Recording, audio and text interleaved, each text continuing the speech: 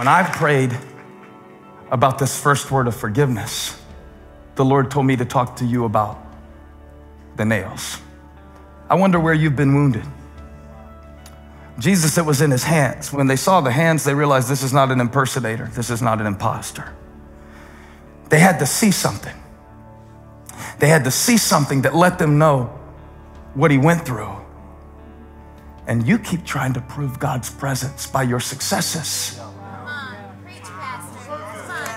But when it came time for Jesus Christ, the Son of God, to prove his presence, he said, look where the nails were.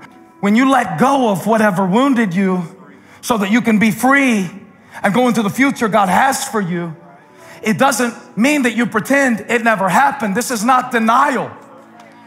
The nails were there. I'm saying not that God's going to take the scar away, but that he is going to release the greatest strength in your life from the place where the nails were. It takes faith to believe that the same place where the nails were is the same place where the healing is. That's what forgiveness is, friends. It's not that it didn't happen. It happened and it was horrible.